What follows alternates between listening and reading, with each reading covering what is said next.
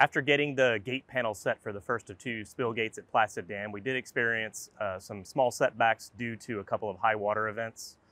Luckily, the impacts from those were just temporary in nature.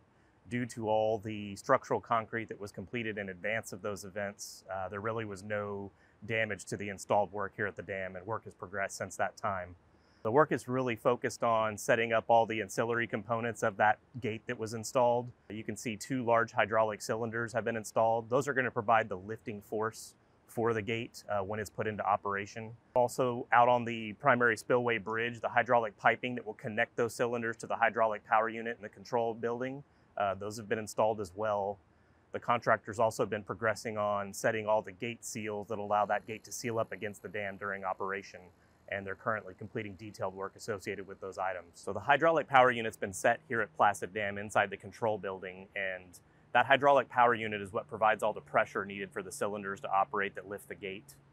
The process of installing that hydraulic power unit inside the control building was a really interesting procedure. It was a difficult lift that required flying that hydraulic power unit into a very small opening inside the control building. But that's been completed. The hydraulic power unit is now connected up to the cylinders for the first gate. Another key milestone that's been experienced here at Placid is we've received delivery of all the maintenance stop logs that'll be used for all the future maintenance activities. They're actually currently installed in the primary spillway and being fit into the dam. They'll be able to be used for the future gate activities in the second gate area when the contractor moves over to the second gate. The contractors also received delivery of the emergency generator.